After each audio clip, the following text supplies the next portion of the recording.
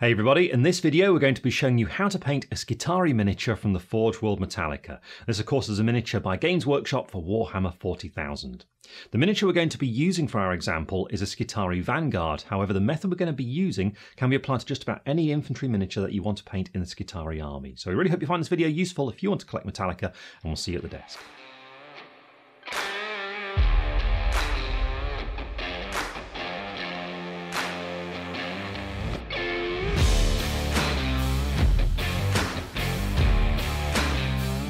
Before we start painting a Skitarii in the Metalica colour scheme, a sad but true fact about these miniatures is that when you're building the infantry figures, you'll often find painting the inside of the robes is really tricky because all cables and things get in the way in such a way that it's actually impossible to get the brush to that detail. So a great way of fixing this is to think about something when you're building the miniatures, and that is when it comes to gluing the model to the base, just glue it at the heel on one foot with a small little bit of super glue. This then allows you to build the rest of the miniature and pose it as you like, and then undercoat it as well using the base for stability. And then when it comes time to painting it, what we can do is remove the model from the base, which will allow us to access those robes, and that's exactly what I've got here. You can see my miniature undercoated with Mechanicus standard grey. What I'm going to do now is remove it from the base before we start painting the inside of those robes as the first step. Now to do this, I am going to use my hobby knife for this, and if you're a youngster you'll want to get an adult to do this for you, but it is only very slightly glued, so this should come off very, very easily. So the area is just there, just going to work the knife under the foot, and there we go, nice and easy. So with that done, we can now paint the inside of the robes, and the colour for this is going to be some Khorne Red from Citadel. To apply it, what you need to do is to get a medium-large brush, something like a regiment brush in the army painter is perfect, and that's what I'm going to use just here.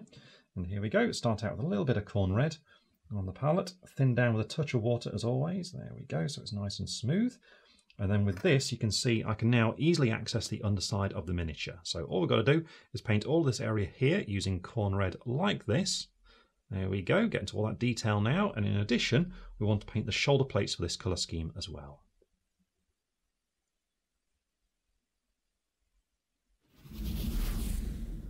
Once you've finished with the Khorne Red, you can then move on to the next colour, which is going to be Corvus Black, and this is going to be for the undersuit on the miniature.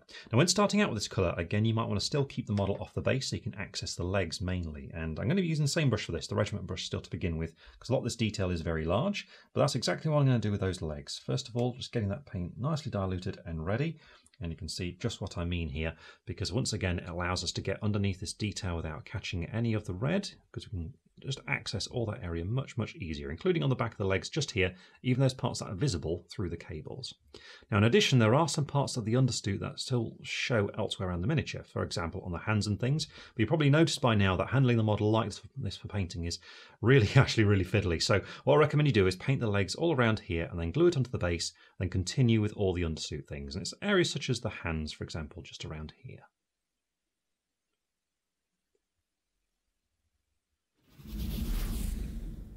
And there we are, all the black detail is now base coated and the models are glued onto the base as well, making it much easier to handle as we move on to base coating other colours on it. Now the next base coat colour is going to be Rakarth Flesh, which is going to be for the outside of the robes and forms one of the major colours of this army. And in fact for all their armour, like vehicles and things, that is Rakarth Flesh. These robes are going to be a little bit lighter however to separate those two tones of white, so later on we are going to make it lighter, but the base coat is important to get that nice finish to it. So Rakarth Flesh, which I'm going to be applying using my regiment brush once again, and as before we just need to make sure we get it nicely thinned down on the palette so it's nice and smooth, especially for the outside of those robes to get that smooth finish to them. So make sure it's diluted and that your brush isn't overloaded, and then it's just a matter of painting it onto these areas. So the part we're talking about is this area around here going all around the main part of the body, but in addition there are some sleeves as well to do around here. And also there are little bits of it visible through these pipes that you get on the body there, so just beneath the chest. Now one of the things to make sure you base coat at this stage is that if you have any purity seals on here, be sure to get the parchment with this colour as well, for example around here.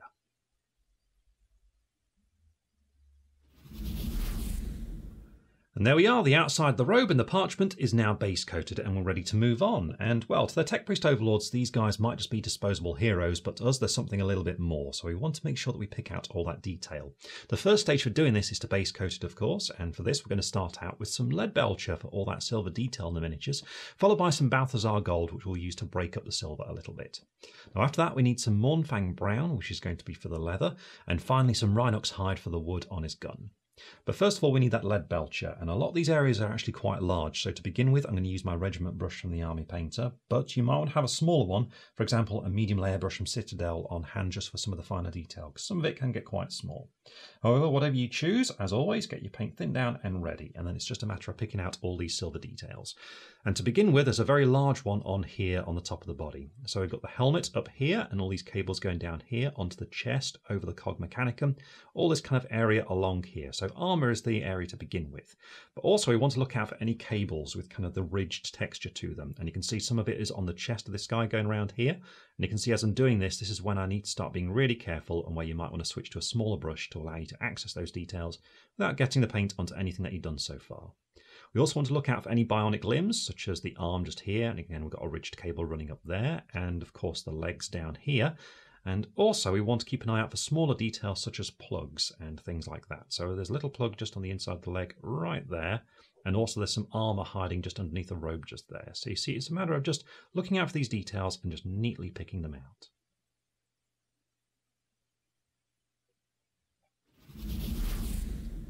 Next we need a little bit of Balthazar Gold, and this is more detailed work now, so I've switched to a medium layer brush from Citadel for this, and there's mainly two parts to doing this.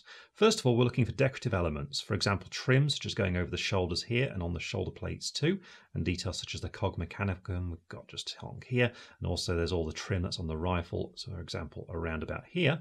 But in addition, we can use this colour to break up really large areas of silver to add a bit more interest to them. So for example, if we take a look at the helmet, the front of the breathing apparatus is a great example just here, such as just there, and you can see it just makes it a little bit more interesting around that area.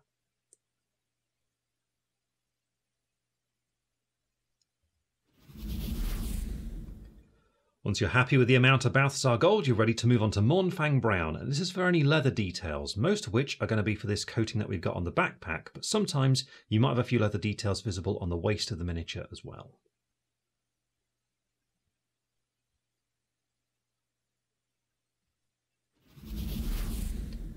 And finally, we need a small amount of Rhinox Hide to paint the wood of his carbine. Now for this, it's a little bit tricky sometimes getting it in amongst all the trim, but don't worry if you do make any mistakes. It's very easy to neaten up again using Balthazar Gold. But the trick is just to make sure the paint's nicely thinned down so it just runs into that recessed area.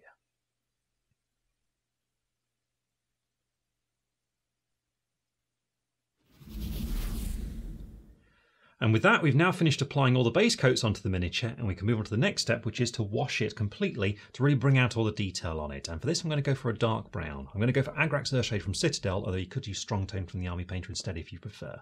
To apply it, what you need is a good large brush. I'm using a medium shade brush from Citadel, and you just need to load it with plenty of this paint, and you can use a palette here if you want to. I like to because it helps me control how much I'm putting onto the miniature at once, but if you're feeling a little bit braver, you can of course go straight from the pot. But what you want to do is just load up your brush with lots of this paint, and then take your model and just start applying it all over it. So you just want to paint it on like this so it runs into all that recessed detail and gives it lots of definition. Now when you get to areas such as the robes, in particular the ones going down here, you'll notice of course it's very smooth. So don't worry about putting it really thickly on here. You can see I'm just spacing it out so it's nice and thin like that. So I'm getting some definition on there, but it's not running too much into recessed details and pooling too much. That will tend to happen in areas where it arcs inwards. For example, around there you can see it's very easy, especially if I get a fresh load of paint on my brush. There you go, you can see it can really pool in areas such as that. If you let it dry like that, it can look a little bit unpleasant, so just redistribute it elsewhere, just moving it around like this, using your brush before it's dry. Now once you've applied it all over the miniature, it'll take around about an hour to dry, and nothing else matters other than making sure it's completely dry before you move on to the next step.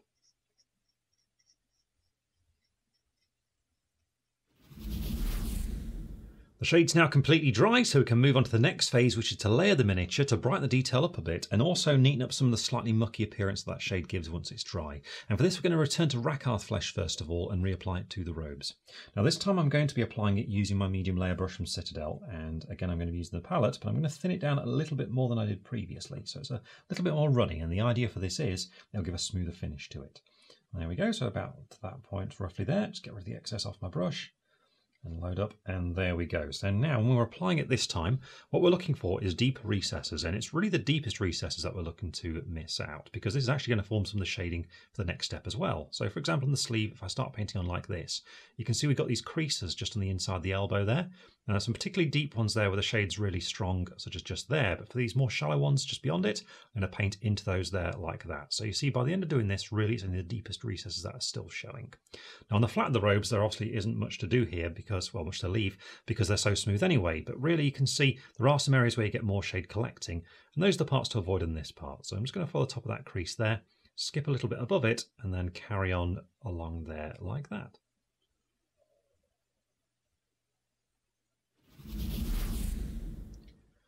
I've finished layering now with the Rakarth Flesh, and you can see I painted the vast majority of those robes now. And with that done, we can now move on to the next step, which is to layer them once again with a lighter colour this time. I'm going to be using Pallid Wych Flesh, which is the actual mid-tone of these robes. Now, if you're painting any armour or an armoured vehicle, for example an Onager, then Rakarth Flesh forms the actual off-white colour of those armour plates, and then Pallid Wych Flesh becomes the highlight rather than a layer. This is a nice little subtle thing that you see on a lot of Skitarii kits that just ties these different surfaces together, even though they've got different textures, and just helps separate them slightly. It's a really nice feature of it, but what we need to do now is start layering this miniature. So with that Pallid Wych Flesh, what you need to do is again grab hold of a medium layer brush, and with this what you should do is again thin it down as always, but go into this expecting to be having to apply 2 thin coats of it, because this colour is quite a weak colour and it's very, very light. So by applying multiple coats of it, you ensure you get a smooth finish to it and a nice transition from the dark to the light as well. So you can see then I've thinned the paint down, and I'm just going to get rid of the excess off my brush once again, so I'm not putting on too much at once. There we go. And now ready to start layering this onto the robes. And like before, what I'm looking to do is to look for those recesses and avoid them. And you can see just what a jump this colour is now. You can see how light it is. But this time I'm being even more selective about what I'm avoiding. So I'm looking for the more shallow recesses. For example, I've got a bit of a crease in here. I'm just going to skip that, you see, to start to build up that definition and texture for the fabric. I'm also going to leave some of the Rakarth Flesh showing as the recess starts to happen towards those darker ones where the shade is still there. So this way you see I'm building up a transition from the really light colour here to the sort of slightly darker one of Rakarth Flesh, then the darker shaded Rakarth Flesh beneath it like that. And this way I just build up that volume really of the robes. I'm also looking for the more subtle creases that come down from the top here. You can see they're just going underneath those cables like that, just being really careful around those. And there you go, you can see it's steadily built it up. Now it's also a little bit transparent, you can see it's a little bit uneven there, so this is why you apply that second thin coat. You just allow it to dry and then apply the second coat over the top, and this gives you a much more even finish. I've finished applying that second coat of Pallid Wych Flesh, and you can see it just achieves a nice smooth finish to those white robes. And with that done, we can now move on to the remaining layers that we need to do. First of all, we're going to be returning to Khorne Red for all that red detail, followed by some Leadbelcher to make the silver nice and shiny once more. After that, we'll use some Hashut Copper and all those bronze details, and finally we just need a very small amount of Screaming Skull. But first of all, I need some Khorne Red, and again I'm going to be using the medium layer brush for it, and this is just like with those previous stages. Just need a small amount of this, nicely thinned down so it's a bit transparent and a little bit runny, so kind of like that. And then just make sure your brush isn't overloaded. After that, it's just a matter of identifying these red areas and painting a small amount of this paint over the middle of them, leaving the shaded areas in the recesses. So for example, on the inside of the robes, we're looking at areas such as along there, being careful around that purity seal, and a little bit above there. But as we get to the inside of the robes, you can see there's parts that are difficult to get to. Don't worry about all of that because it can just stay shaded really dark red. But really it's these areas that are easier to access. For example, around here, and of course the shoulder plates as well.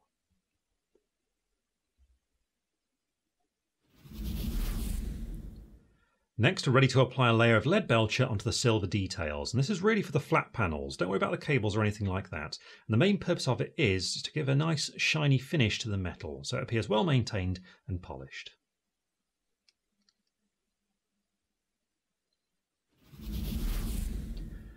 And you can see with that layering done on the silver, it's made it much shinier. So now we're going to do the same thing on the bronze details using Hashut Copper. So still using the medium layer brush. Once again, what we want to do is to paint this onto the flats of these surfaces so they get a nice shine on them whilst avoiding those recessed details, such as the rivets around here.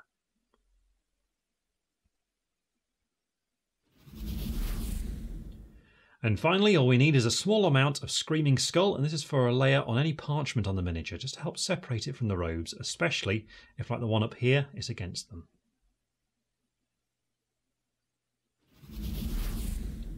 And with that, the layering is complete, and we can now move on to the next phase, which is to highlight the miniature. Now, you don't have to do the highlights if you don't want to. Instead, if you decide not to, you can skip ahead now towards the end of this video, where we're going to be doing the glowing blue effects on the weapons and the lenses and things like that. However, if you want to do the highlights, the first colour that you're going to need is White Scar, which is going to be for the outside of those robes. Now, to apply it, you want a smaller brush with a fine tip. I'm going for a small airbrush from Citadel for this one. And what we're going to do is, first of all, just get some paint ready on top of this Rakarth Flesh, and just so you can see what I'm doing against the white of the palette. Because what I want to do is to thin it down so it's quite transparent, you see. So a little bit more water than that. There we go. So it's a little bit runny, a little bit see-through, and then just make sure I don't have too much paint on the brush there by just twisting away the excess like that. And then what I'm going to do is start moving the model to be able to access it with this kind of motion. This very natural motion of moving my hand up and down like that. Because what I want to do is use the side of my brush to skim along these sharper edges to get the highlight. So by turning the model around like that, you see, I can access that edge. Using the side of my brush, I can just skim across there like that, which ensures a nice, neat, straight line running all the way along that edge like that. It gives a lovely highlight. Then all I'll do is turn the model like that, so again I can access this hem of the robes like that, and then just follow it round, avoiding that recessed part where it's a bit darker, and then just going all the way around like this. So you see, by doing this, it's a lovely, easy way of getting a nice highlight. Now in addition, we need to highlight the creases that are on the robes, and to do this, what I recommend you do is just turn the model so that you're going to be painting downwards and towards yourself. So for example, on this one here, I want to be painting a downward motion like that. If you do that, it's very easy to see what you're doing, and it's actually a very natural motion. So long as you're bracing your hands, it's very easy just to run a straight line down like that, you see. So all I'm doing is looking for the top of these creases and just gently running a line like that, going all the way down.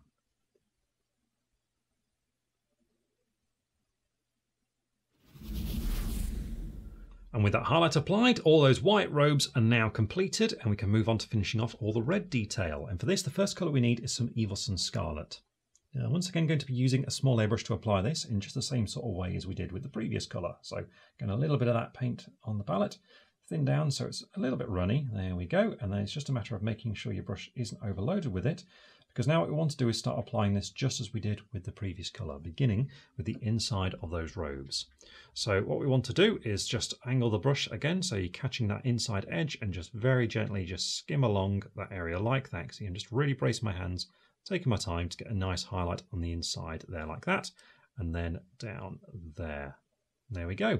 Now, in addition, we want to be sure to highlight those armor plates too, so these ones over the shoulders, so just along there, again looking for those edges. And one of the detail at this stage to do as well is those purity seals. If you have any there on the wax, just be sure to paint most of it using Evil Sunz Scarlet like this to help separate it from the darker red robes around it.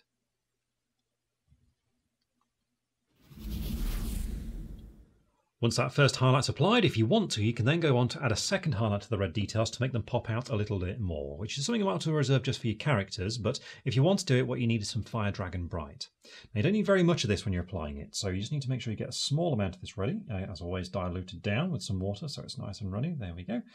And then just make sure you've only got a very small amount of it, and you'll see this is quite a thin colour, so it's perfect for what we're going to be using it for here. What we want to do is to use it to pick out the very sharpest details on the red. So in the case of the shoulder plates, it's just a small amount in the corners, such as just there. See, in all the corners, and you do that on all four of those. And also on the robes, it's a case of just on the very ends that stand out the most. So in this case, just at the very end there. You see, very small amounts just to help it pop out a little bit more. In addition, this is a great colour for a final highlight on the purity seals, for which you just need to pick out the raised texture.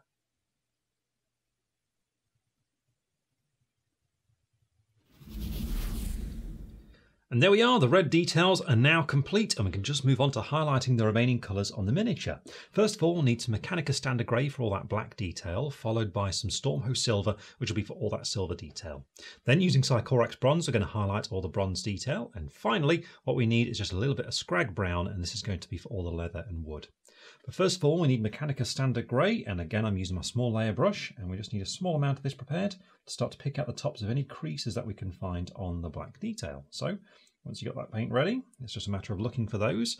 And on the legs, of course, it's going to be the main part of this. What we're looking for is these edges, such as along there, where we get more of a sharp corner. We just want to emphasize them ever so slightly using the paint like this. Now, in addition, you'll often have some black detail on hands when they're wearing gloves. And in the case of that, just make sure you just run along the tops of the fingers too.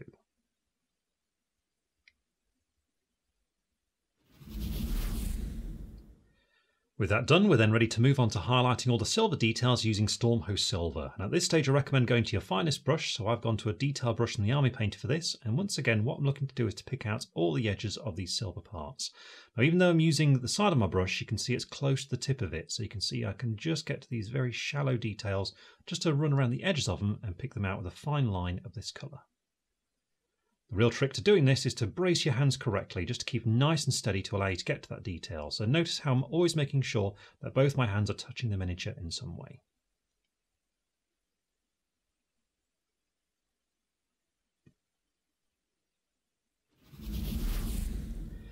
Next up we need a small amount of Sycorax Bronze, and this is to apply a highlight to all the bronze details. So once again just look for those sharper edges and very gently just run your brush along those corners.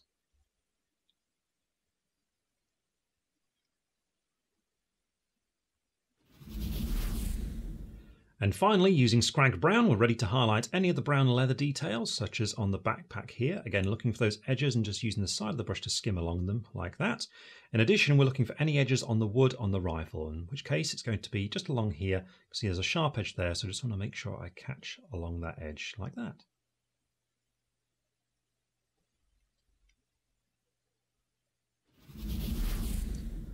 And with that highlight applied, we've now finished highlighting all the details in the miniature, and the last thing that we need to do is just to paint some glowing blue areas, such as on the gun and a few lenses too. Now for this, all we need is Caledor Sky for our base coat, followed by a little bit of Baharroth Blue and then a tiny bit of white scar. First of all though, using Caledor Sky, what we need to do is just base coat the whole area that we want to be this colour. So a small airbrush from Citadel is the perfect size for doing this, and all you've got to do is just get some of that paint ready, and then it's a matter of identifying these areas and covering them with this colour. So to begin with, we've got these coils that are on the carbine just here, and what I want to do for this is to paint the raised areas and also the recesses between each of them there like that, you see. So I'm just coating that whole area with this blue. And as for the lenses, all we've got to do is just pick them out, such as the one over the shoulder just here. It's just a matter of painting the whole of the glass using this colour.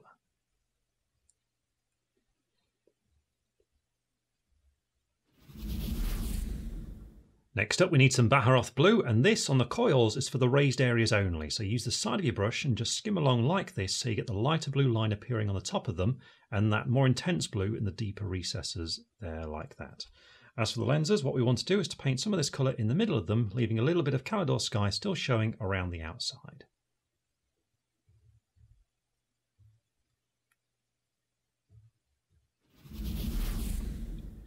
And finally, we just need a very small amount of white scar. So I've switched my detail brush to the Army Painter here, and on the coils, all we've got to do is gently flick across it using the side of the brush like this, just to make it a little bit whiter down the very top there like that, just to increase the glow in that area.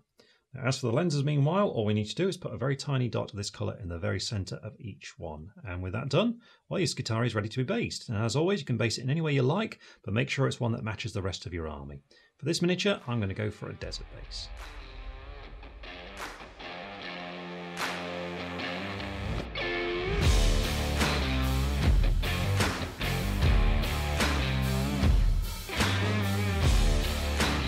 And with the base now fully painted, this Skitarii Vanguard is complete and ready to take to the battlefield in the name of the Omnissiah.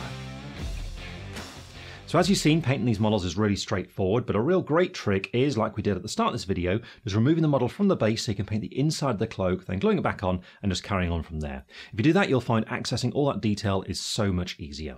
But that's the key thing to remember, so we really hope you enjoyed this video, and we'll see you all again very soon.